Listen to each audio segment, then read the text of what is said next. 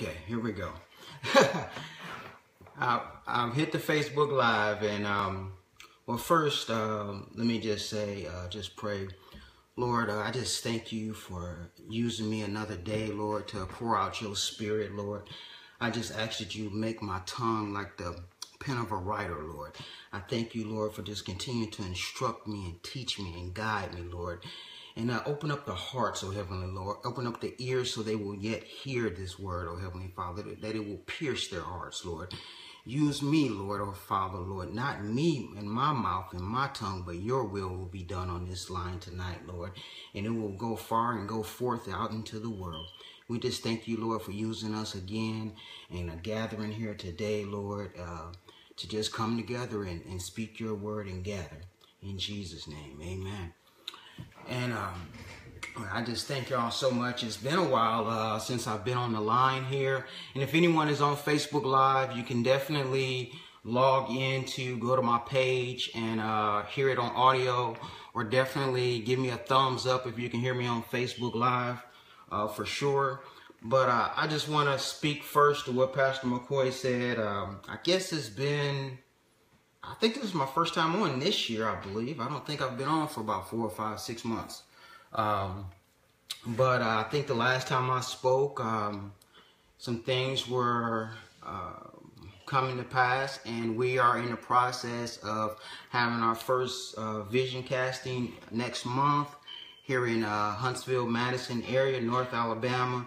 So yes, we're definitely stepping out there, and all on the line, all on Facebook. Definitely keep our Work for G Church in prayer, and where our motto is, you know, it's the same mission, different approach, same Jesus, different generation. You know, if you're looking to shake hands with destiny, definitely that's our whole thing, is seek Jesus, find identity, you will see your purpose, and destiny will find you.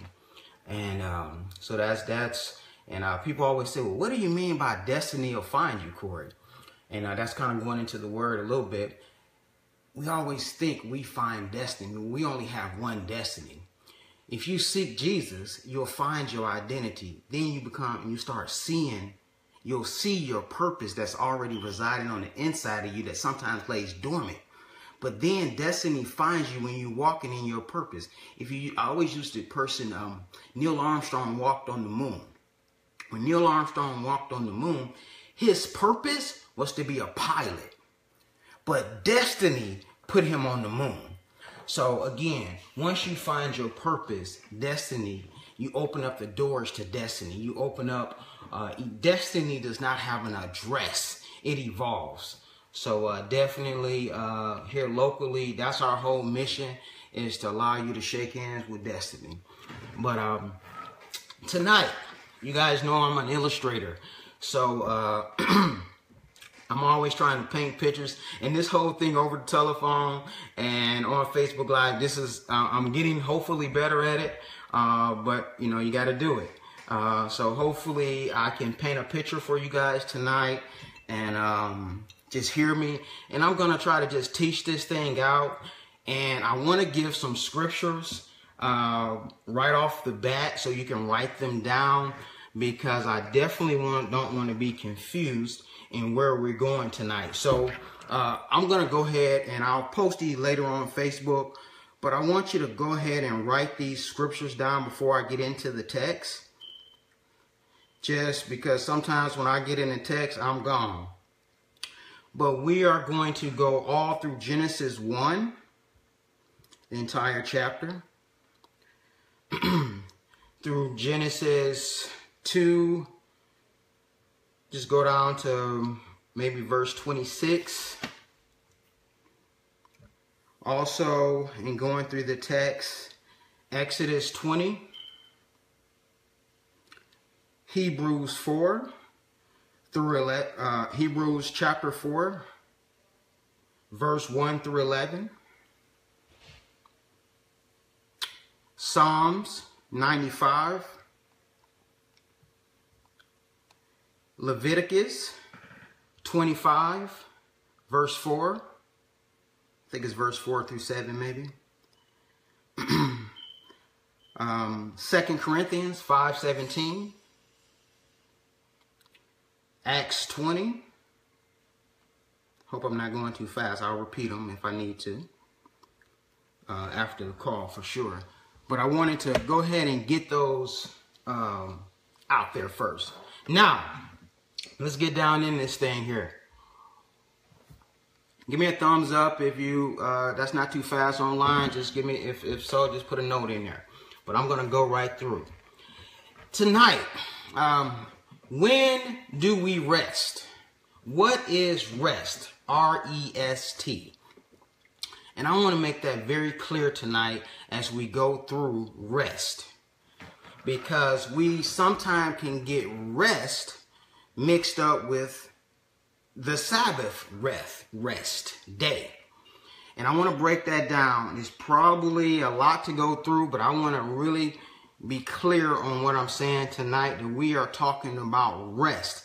And I want to, the original purpose, what God the Father originally ordained, what rest meant and what it means to us.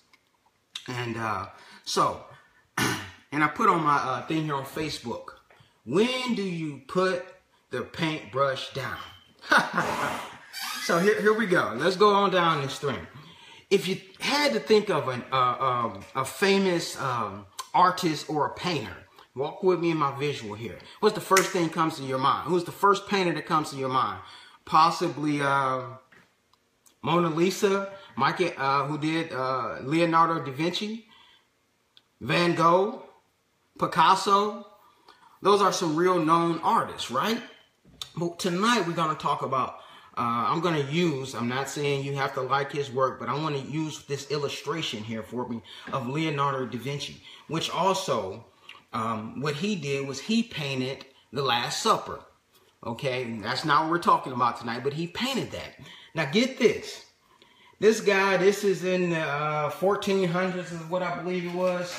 Now this picture that he painted of the Last Supper, get this. Leonardo da Vinci, I want you to get a visual of how big the Last Supper portrait that he took. It wasn't a canvas, it wasn't a small piece. This was as wide as 10 yards, meaning a first down for football, as wide as that. But it was as high as 15 feet, a few feet above an NBA basket, probably the top of a backboard. That's how wide this picture was. Now, he painted this on drywall at the time. This is in the 1400s. It took him 3 years to paint this picture. Okay? So you say, it took him 3 years to paint a picture? What was he doing? What was he thinking? Good question there. What was he thinking through this whole process? So why would it take somebody 3 years? Now, he worked on and off. So what happens with an artist, they go and they add something back to it. They go over here, they paint, and then they say, oh, man, I want to add this to it. I want to do this, and let me go away from it. Because from talking to variations of different people and artists, you have to be in the art has to fall on you, so to speak, if I can say that. So it took him 3 years to make this portrait. Huge, huge, huge portrait. However, when you're talking about him, he painted on a drywall canvas. And when you first think of artists, when does an artist's work become very valuable? When does that happen? That's right. When they dead. It's kind of wild. An artist's paintings doesn't become extremely of value until they are dead and gone. So this is now 500 plus years, 600, 500 plus years later, and we're still talking about that same portrait. However, this same portrait that Leonardo da Vinci did, it started to go bad after a few years, 60 or 70 years, because he didn't put it on a normal canvas. It started to go bad. And after about 60 or 70 years, they had to do some reconstruction. They had to revive it and bring it back to life. And trust me, I'm going somewhere with this. They had to bring a portrait back to life. And a lot of people didn't like that because it may have changed some colors and it did some other things. So I wanted to paint a picture as we talk about this. When does a painter know that he's finished with the brush? When does he say, hey, that picture, in today's world, we may say drop the mic. When do you drop the mic on that picture?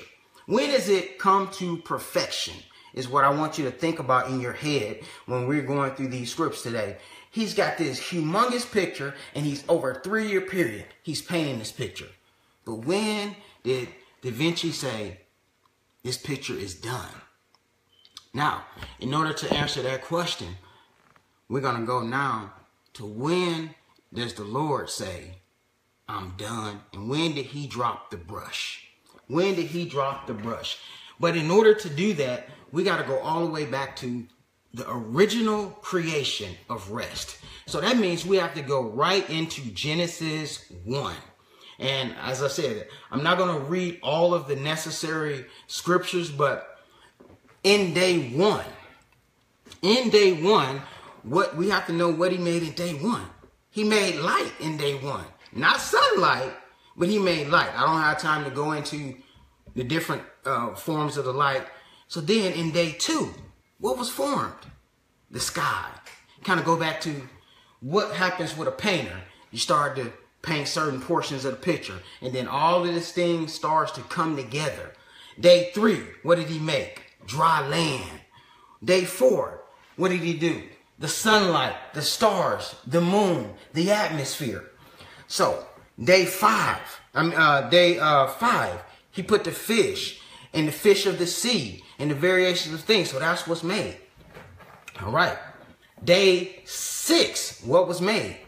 Well, in the early part of the day, and I'll get into this because the days were divided into the night and then of the day equaled one day. So in the first early part of that day, he made all of the animals and the veggies that walk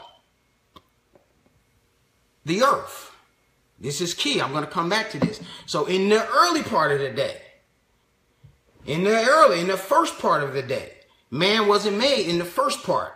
Because when you go into the scriptures, it says, and then man was made. So in the early part of the day, he was putting the cows out there. He was putting some chickens out there. He was putting the vegetables out there. Now at this time, man was only eating vegetables. But later on, when you'll see down in Genesis 9, I believe it is, that's when he said, hey, go ahead and eat you some chicken if you want to. But that's not what we're talking about tonight. So in day 6, he makes man in the eve of day 6. That's key. Now, what am I saying when I say that?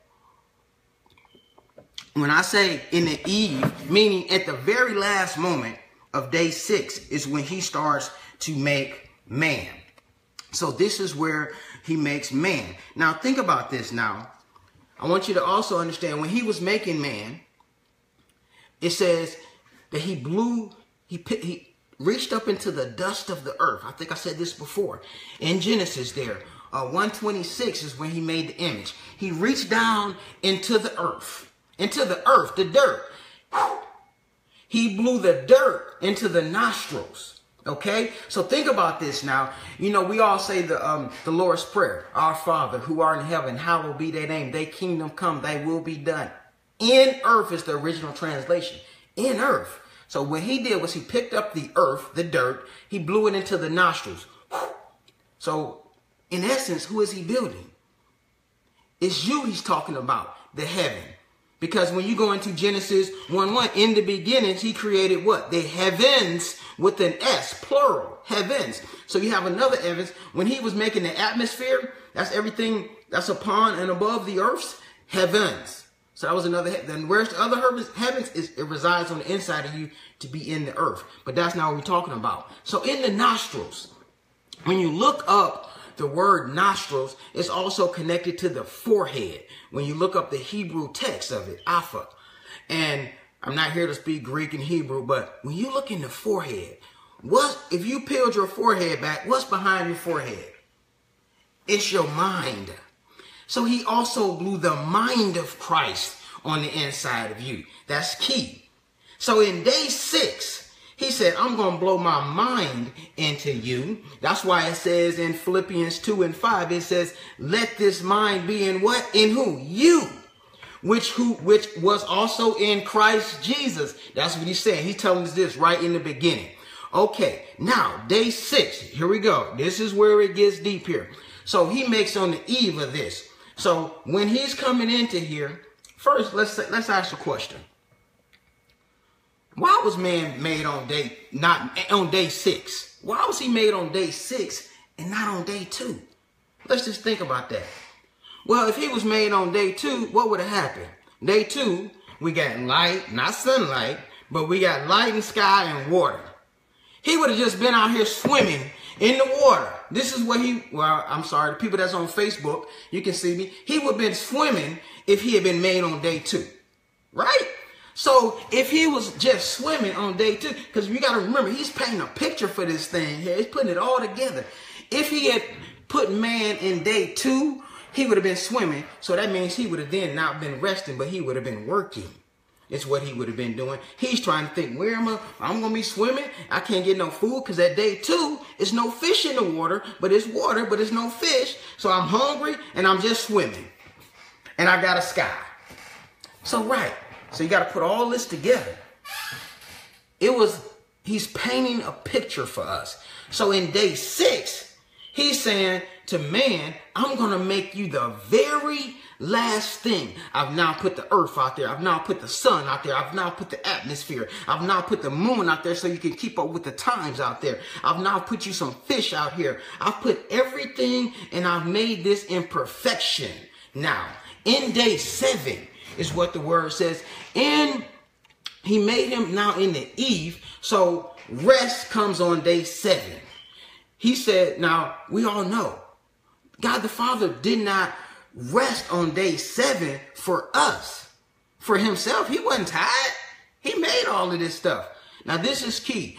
Many people, I'm not teaching on the Sabbath day right now, but this is going to intertwine a little bit. A lot of times a lot of people have taught us over the years that right here, the Lord was teaching us to have a Sabbath day right here. Well, first of all, he couldn't be teaching man to have a rest Sabbath day because they ain't never worked. No sin had happened at this time. They had not failed to do any manual labor at this time. So the rest that he's talking about here has nothing to do with physical rest. He's saying, I'm going to make you on the eve of day 6 here, and you're going to fall right into the rest of God. Meaning, it says, enter the rest. We're going to talk about that. Enter into the rest of God is what I'm talking about. So now let's go and talk about what does that really mean. Was he saying I'm too tired? No. Was he saying rest later on? Because in Exodus 20, this is when the Sabbath comes in. Now, at that time, who was he talking to?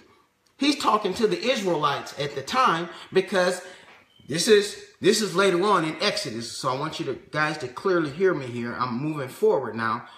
The rest that was made in Genesis on day 7 was not the day. He's saying you enter the rest of God. The rest, the Sabbath rest, the day, keeping it holy in Exodus 20 verse 8, the 4th, the Sabbath day.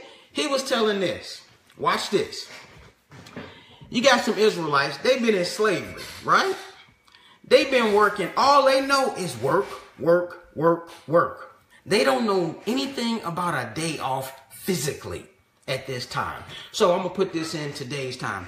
I got to work this overtime. I can't afford to have no days off. I don't have time to go to no church. I ain't got time to go to no Bible studies.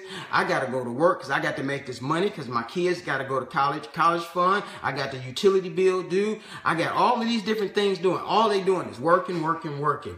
So all they knew was slavery. That's all. They didn't have any insight of anything else. Okay. So this is where God says, hey, this is when he gave the 10 commandments, and I'm just concentrating on the Sabbath day right there. He says for the Jewish people right there, the Israelites, y'all been in slavery, but this is what you got to do. I need you to sit down and rest. Now, mind you, this is now after the fall. Prior to the man fall, It was no rest. Adam and Eve was chilling. It's no rest here. So in day 7, he's saying, enter into my rest. And you just enter into me. You rest in me. You have comfort in me. And I'm going to show you that in scripture. So I wanted to first have a clear difference of which rest that I'm talking about. I'm talking about entering the rest. So if you have your Bibles, go to Hebrews 4 for me. Hebrews 4. And we're going to go down through this scripture here. I apologize, it's going to take me a minute here. Give me just a second. But Hebrews 4, I want to talk about, and I want to read this. Now, I don't know why I decided I want to never read from the computer. But in Hebrews 4, I want to break this scripture down. Okay? Hold on here. I dropped my Bible earlier and my pages are all over the place. So, but I like to look at my own Bible because I got some notes there. So, all right. Let's look at Hebrews 4. And I'm just going to go down through this. And I'm reading from the NIV. Therefore, since the promise of entering his rest still stands, let us be careful that none of you be found to have fallen short of it. For we have had the gospel preached to us just as they did, but the message they heard was of no value to them, because those who heard did not combine it with faith. Now we who have believed enter that rest, just as God has said. So I declared on oath in my anger, they shall never enter my rest. And yet his work has been finished since when? The creation of the world. Okay? For somewhere he has spoken about the 7th day in these words. And on the 7th day, God rested from all his work. And again, in the passage above, he says, they shall never enter my rest. It still remains that some will enter that rest. That's key.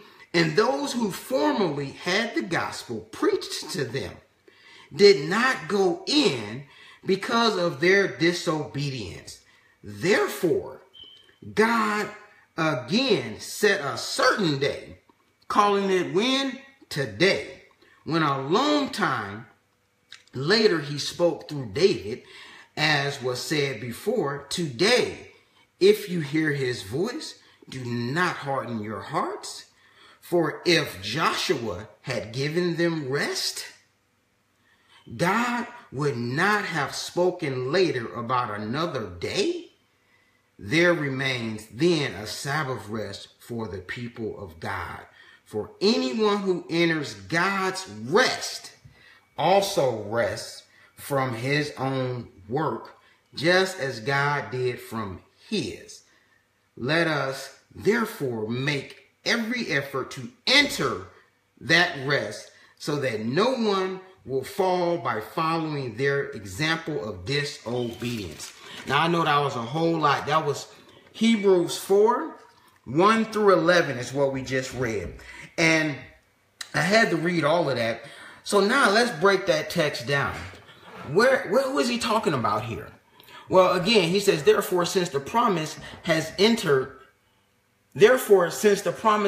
entering his rest still stands, what rest is he talking about? In this text, he's talking about the Israelites that were coming out of slavery. They were disobedient because they could not enter the rest at that time. The rest that he had promised them is what he's talking about here. Now, wait a minute. What is he talking about? He said, I'm going to show you a land. Canaan is where he's talking about. Now, those disobedient people that he's talking about, none of those people that came out of Egypt, only 2, Joshua and Caleb, actually entered the rest. Where is the rest? The promised land. It was Canaan. When he says, I'm going to give you milk and I'm going to give you honey. I'm going to give you all of this good stuff. You're going to get a chance to rest in him.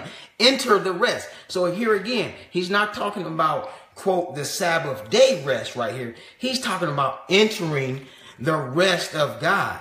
And that's what he's saying. He says, wait a minute, I declare on oath in my anger, they shall never enter my rest. That's deep. Where did that come from? That came from Psalms 95 is what he's talking about there. But let's just go back. Now let's say he said in there, for if Joshua had given them rest, meaning they didn't want, remember Joshua was leading the people after Moses left. Joshua means salvation.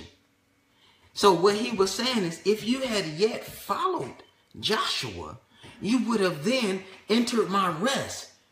But see, they didn't want to enter his rest. And we're going to talk about that here in a minute, is where he says, when you go down in Psalms 95, it talks about all of the things that they did. The people, how do you fall away from God? How do you not enter rest? Wait a minute, this is pretty deep for the Lord to say, wait a minute, they will never enter my rest? Never will they enter his rest. Remember, man was made on day 6 in the evening. So they was the last thing made, and he's about to enter into the day 7. So what they was entering into was they had this, everything was already complete back in Genesis. Everything, he said, you're going to just enter this, and all you got to do is rest in me. Now, the people, he was trying to then prove this again back in the Old Testament to the Israelites. He said to the people, hey, I want y'all to enter my rest. But why didn't they enter my rest? If you go over to Psalms 95, he was very upset at that time. And just to go over some bullets, and when you look at some of the words in here, it's saying some of the places in Psalms 95 and 7, Merivah and Makkah, which is strife and contention. And when they were being tested in despair, or a trial that they were having, they were doubting God. What kept them from entering the rest? And I just broke it down here. Ungrateful heart.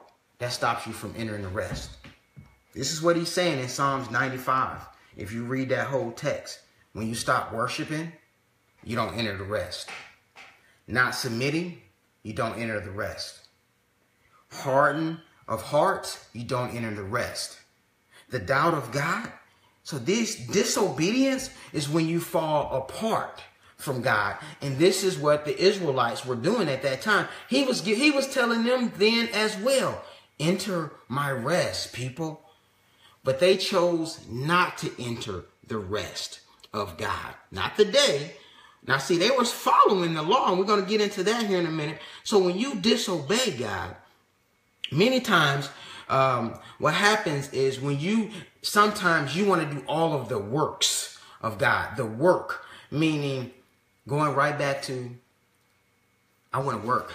I got to work 7 days. I'm only been in slavery, because that's what he's talking about, the Israelites here. He made that Sabbath for them. Hey, he's saying, sit down, rest, keep upon me, keep it holy. No, I got to go. I can't be going to church. I got to work. I got to work. I got to work. When you try to do things, even in the New Testament, I believe it's when Mary and Martha are there and Jesus is there.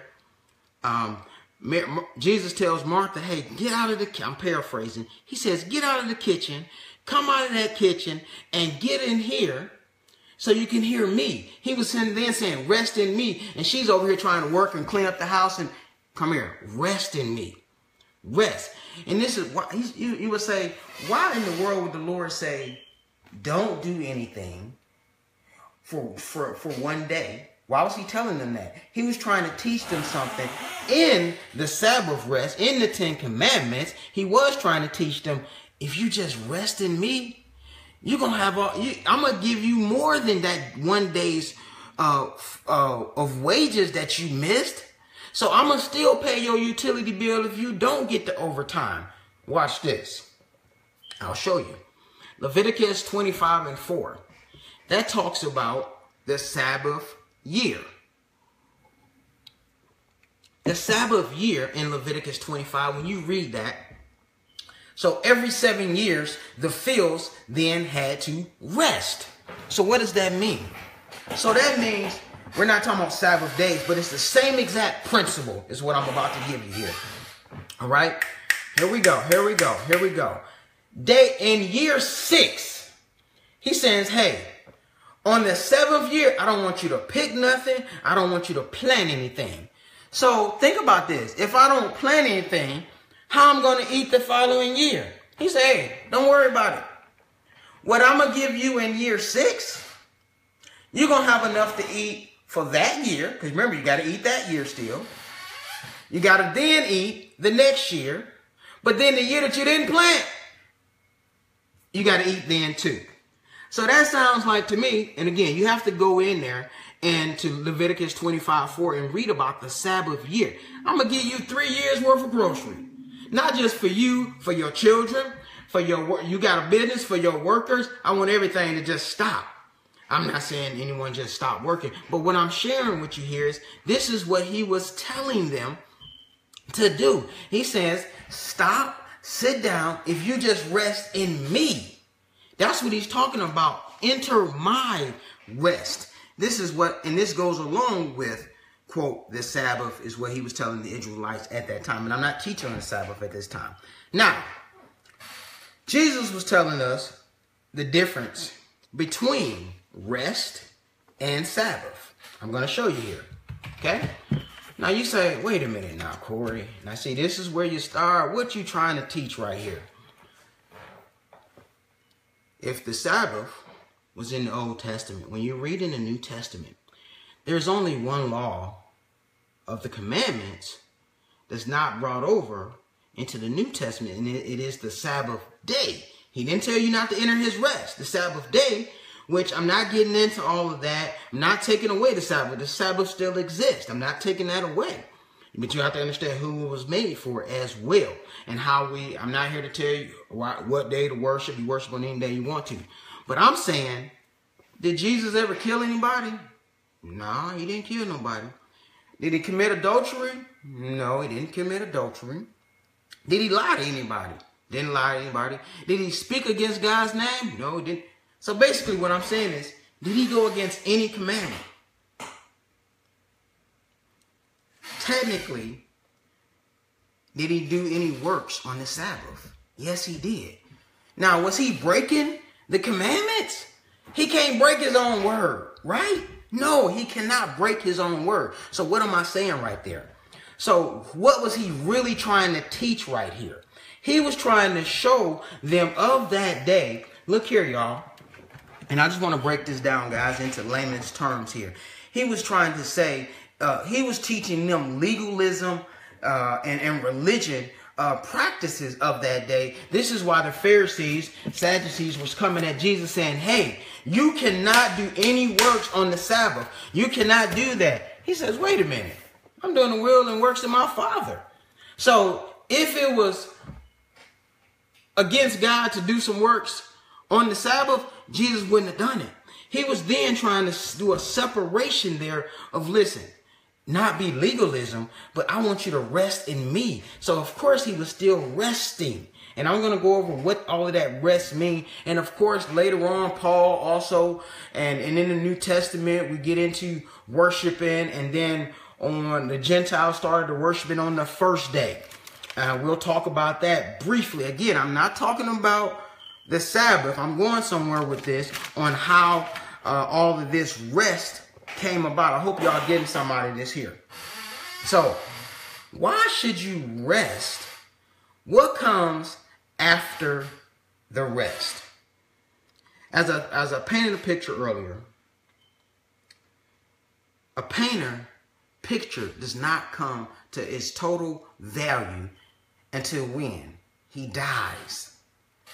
So it sounds like to me that painter, Leonardo da Vinci, Picasso, Van Gogh, Michelangelo, their painters get greater value when they no longer could do any works to it.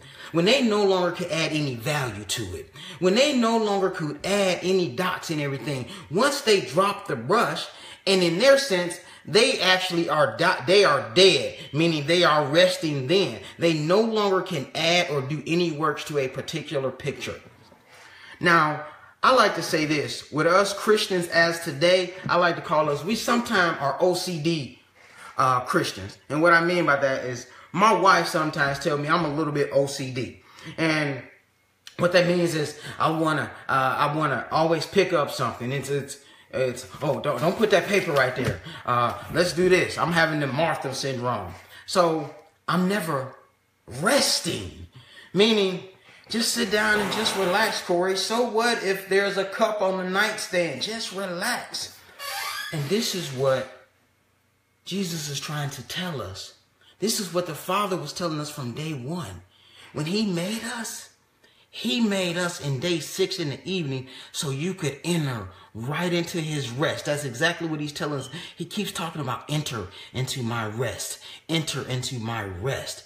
He was saying that when you rest in him, when that painter dies, that value goes, he no longer does anything. The value is greatened. So when you enter into the rest, you're no longer doing the works in the will of the Father. You've taken your hands off and you've given it completely to the Father, and the value then increases. Now watch this. What comes after the rest? Because you might say to me, hey Corey, I know that all sounds good, but remember, you're talking about Genesis 1 and Genesis 2, and then after that, man fell. So we no longer have all of that. Well, let's talk about that.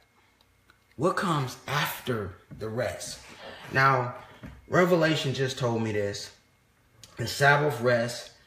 I'm going to emulate the Sabbath rest, meaning the Old Testament rest, the day rest. It's kind of like if I go out of town, we have now where you can see me on FaceTime right here, right?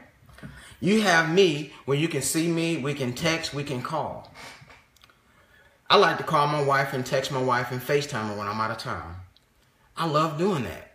I love the technology. It's great. Great technology. I use it. However, I would much rather be right in the bed with my wife.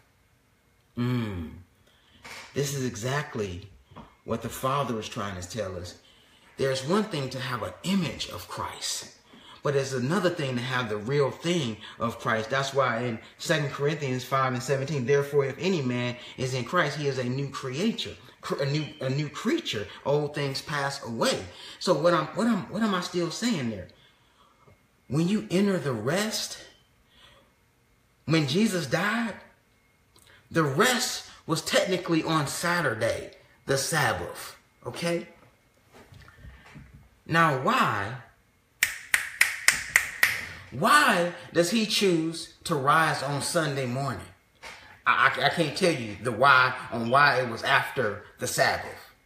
It was after. I mean, I could go back into Passover, but what comes after the rest, y'all? When you enter the rest of Christ, when you enter the rest of Jesus, what happens after the rest? That means when you've entered the rest of God, when you have given the rest to him, when you come to him, when one believes, that's what it was talking about in Hebrews. When you have come to him, yet this has been, it says, since creation, this has been in effect. We talked about that. But when you enter the rest of God, no matter what you're trying to go through, it says, let's go back to this. He says, your mind of Christ.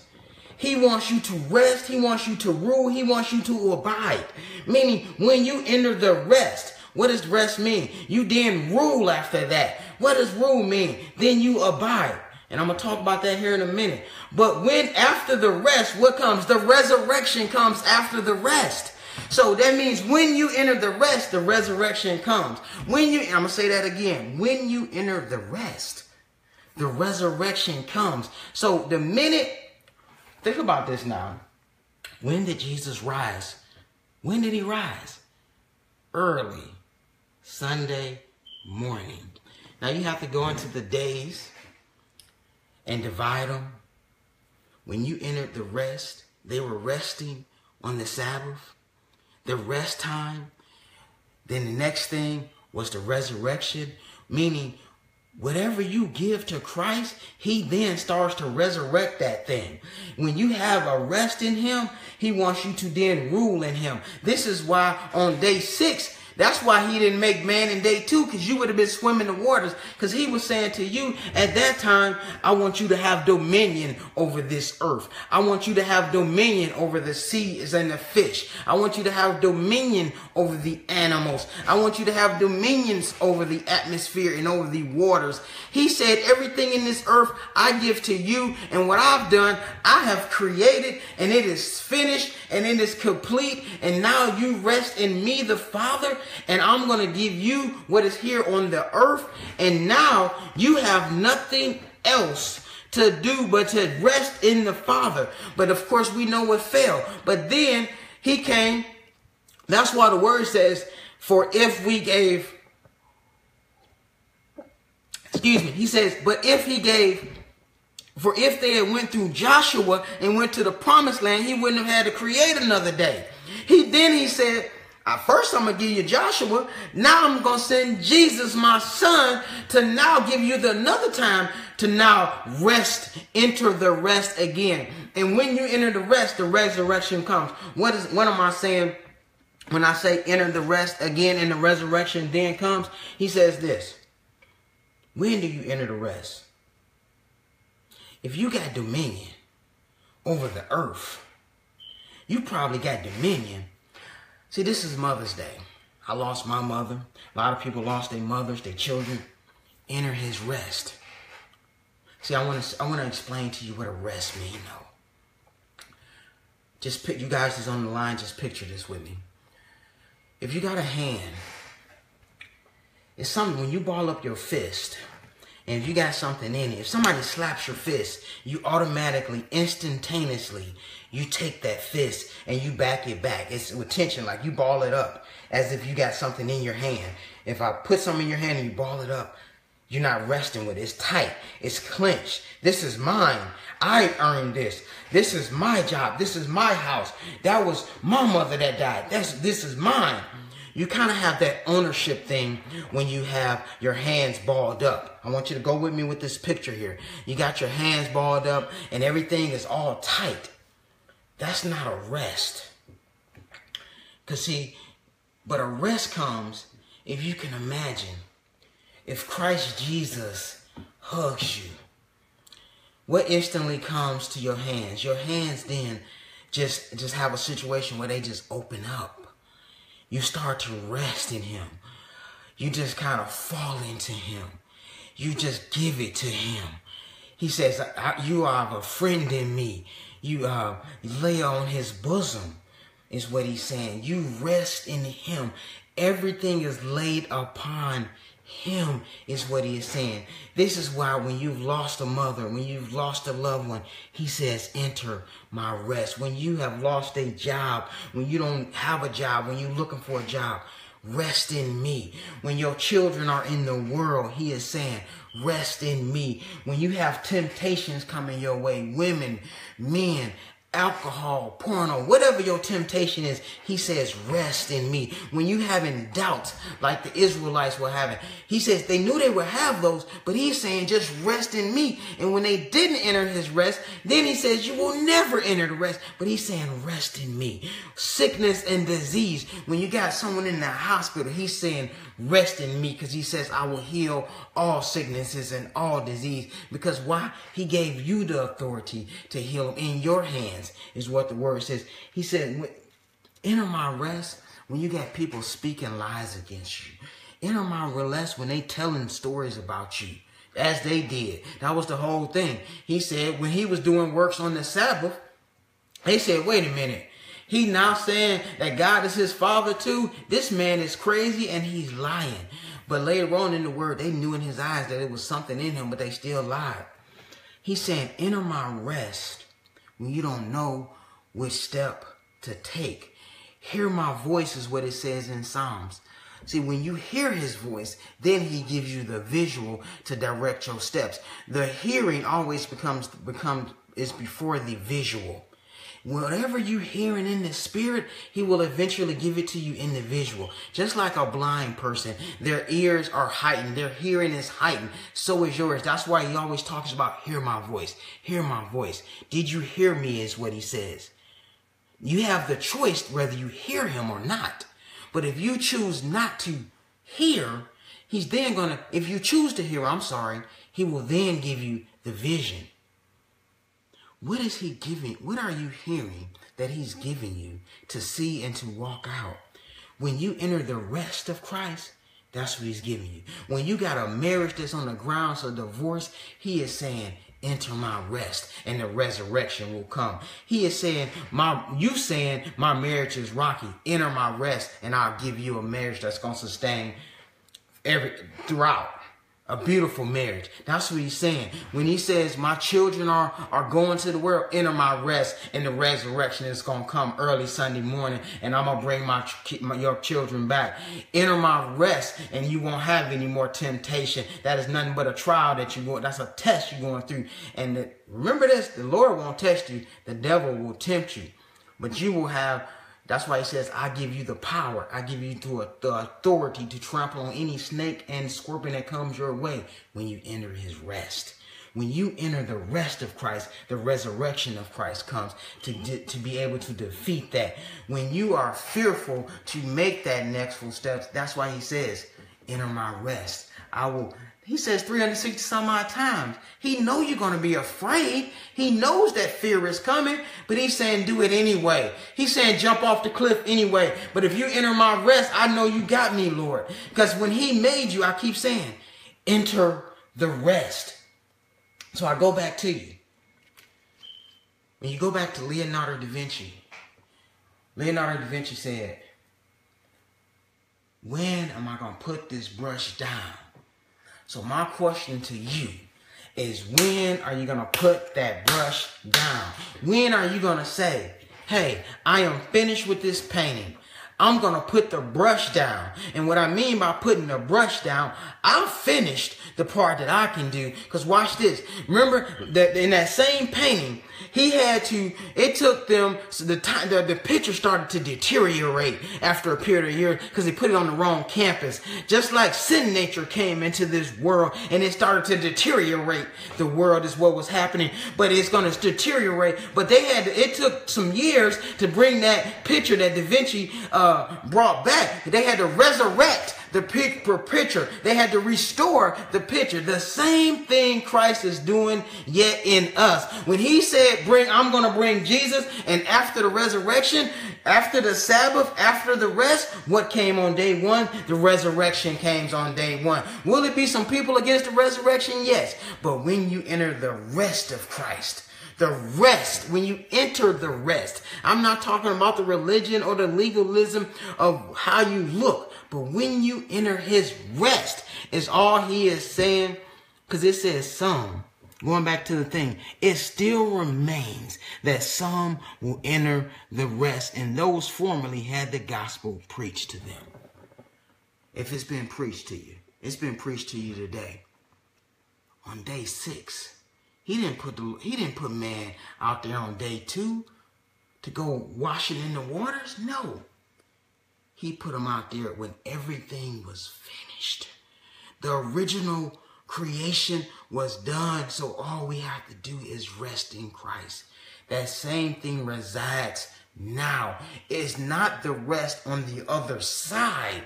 The rest comes now, yet in the kingdom of God. Because I told you before, our Father who art in heaven, hallowed be thy name. Thy kingdom come, thy will be done in earth. That means in you. When he blew that dirt into your nostrils, he gave you his mind. So that means if his mind be in you, he blew his mind in you. You can't get away from me, Satan. You right, my marriage is automatically restored. You right, my finances are automatically restored. You right, Lord, I'm entering peace because I lost my loved one. I'm entering it because I got your mind.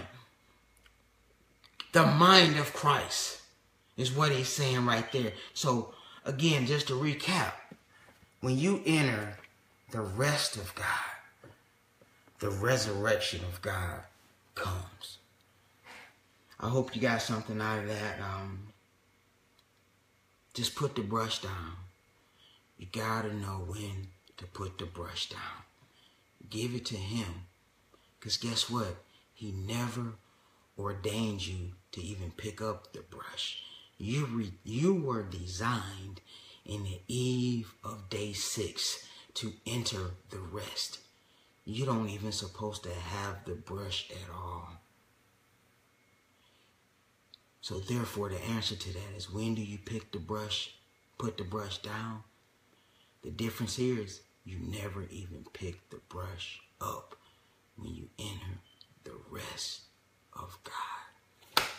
Amen. Amen. Amen. Lord, I just hope that, and I pray that all hearts, minds composed and have received your word. And yes to your will and yes to your way. In Jesus' name. Amen. Amen.